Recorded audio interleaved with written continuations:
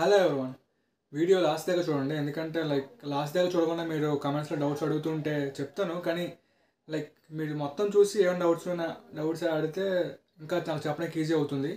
So video last దాకా చూడండి. And ఏమైనా వెయిటేజ్లో కానీ ఏమైనా ప్యాటర్న్స్లో కానీ ఏమైనా చేంజ్ వస్తే చెప్పండి. ఎందుకంటే నా దగ్గర ఉన్న సోర్సెస్ బట్టి నేను చెప్తున్నాను. సో ఏమైనా వెయిటేజ్లో కానీ ప్యాటర్న్స్లో కానీ చేంజెస్ ఏమైనా ఉంటే కింద కమెంట్స్లో చెప్పండి. నెక్స్ట్ సిరీస్లో వాటిని కరెక్ట్ చేసుకొని వెరిఫై చేసుకొని చెప్తాను. సో ఇప్పుడు ఇంపార్టెంట్ కాన్సెప్ట్స్ చెప్తున్నాను కదా. సో మీకు కొంతమంది ఏమో క్వశ్చన్స్ చెప్పమంటున్నారు. కాన్సెప్ట్ అంటే క్వశ్చన్. ఇప్పుడు సపోజ్ ఈ కాన్సెప్ట్ ఇంపార్టెంట్ చెప్పానంటే ఆ కాన్సెప్ట్లో ఉన్న క్వశ్చన్స్ మీకు తెలుస్తాయి కదా, అవి చదువుకోండి. స్పెసిఫిక్గా క్వశ్చన్స్ కావాలంటే అది నెక్స్ట్ ప్లేలిస్ట్లో వస్తుంది. ప్రజెంట్ ఈ ప్లేలిస్ట్ అంతా ఇంపార్టెంట్ కాన్సెప్ట్స్ గురించి అనుకున్నాం కదా, విషయపుల్ లర్నింగ్ అని. సో నెక్స్ట్ సిరీస్ అంతా ఇంపార్టెంట్ క్వశ్చన్స్ వస్తాయి. అప్పటి వరకు ఈ వీడియోస్ కంప్లీట్గా చూడండి. అండ్ మీ ఫ్రెండ్స్ షేర్ చేయండి, లైక్ చేయండి, సబ్స్క్రైబ్ చేయండి.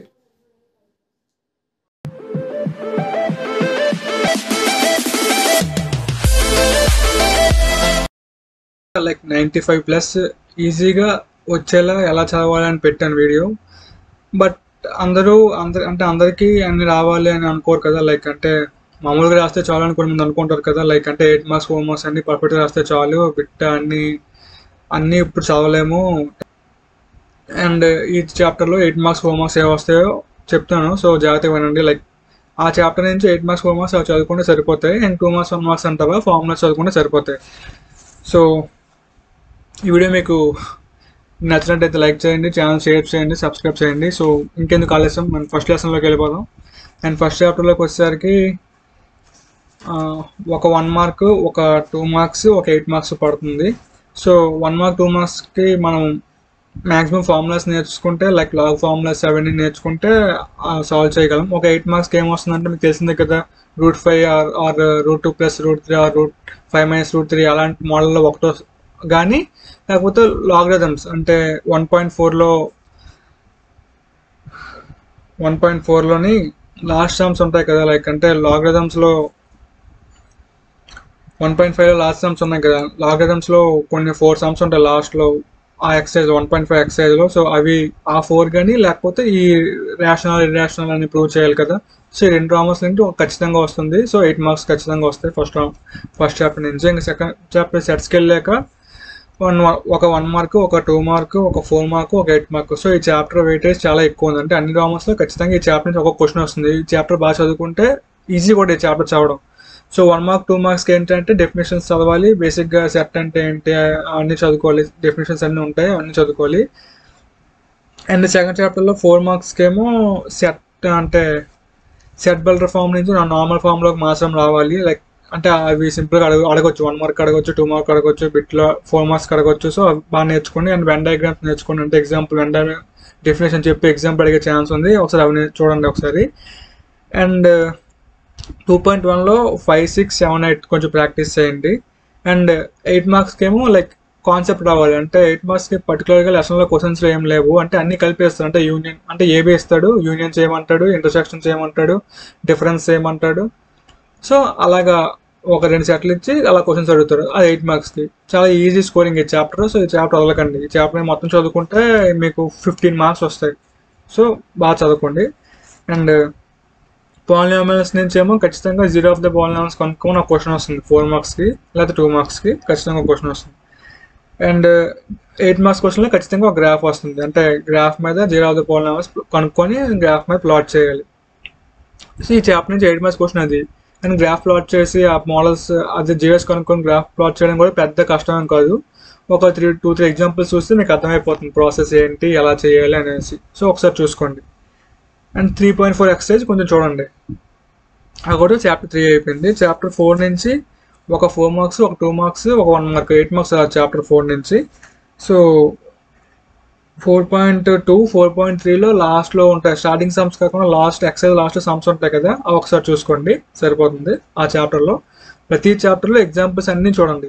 ఎక్సైజెస్లో ఇంపార్టెంట్ సమ్స్ ఇప్పుడు నేను చెప్తున్నాను కదా, అవి చూడండి. ఎగ్జాంపుల్స్ మాత్రం వదలకండి, ఎందుకంటే ఎగ్జాంపుల్స్ నుంచి ఇచ్చే ఫ్రీక్వెన్సీ చాలా ఎక్కువ ఉంది.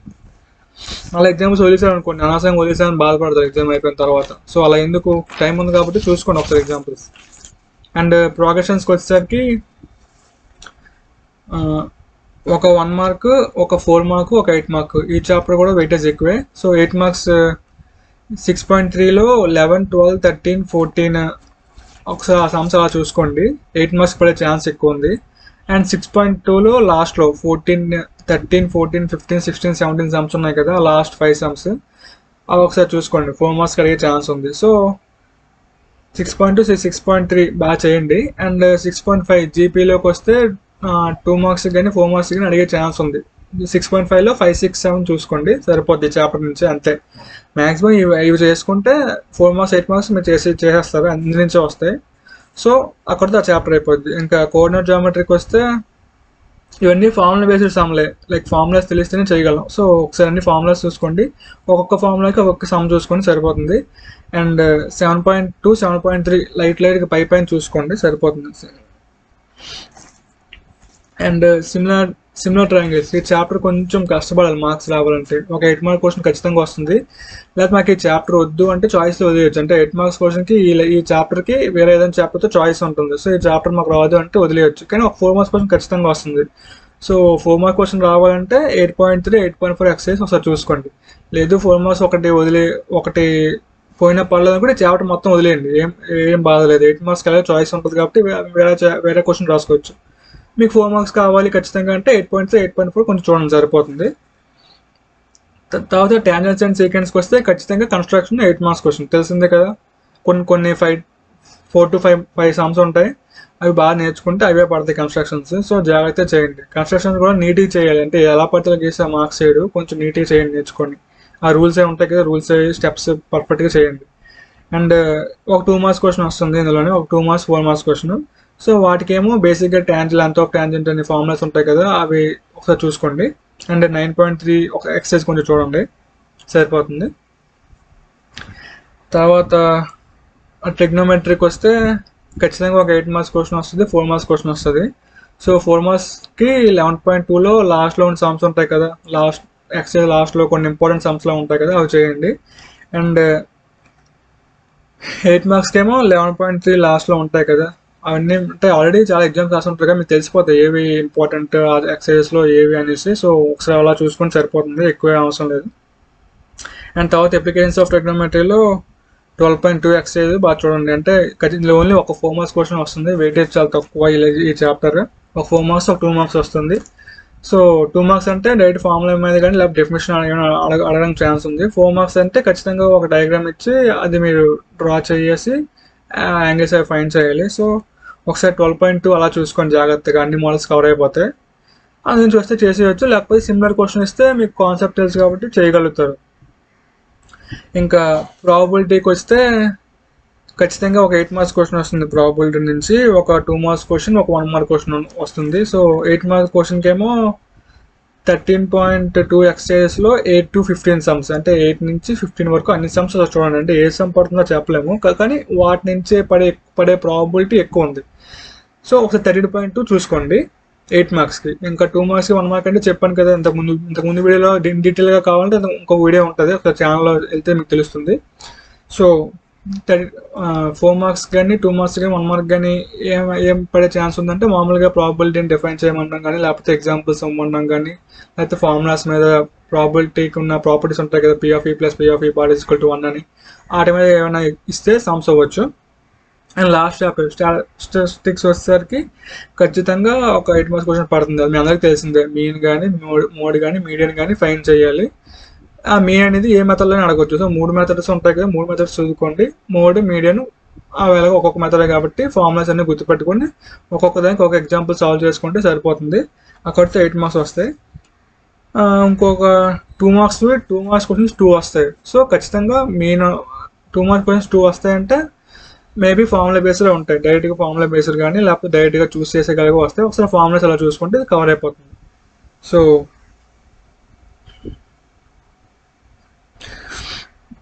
ఆ ట్రిగ్నోమెట్రీ ఏమో 8 మార్క్స్కి 11.4 ఎక్సర్సైజ్ 2 to 10, అంటే మ్యాక్సిమం 11.4 ఎక్సర్సైజ్ బాగా చూసుకోండి 8 మార్క్స్కి.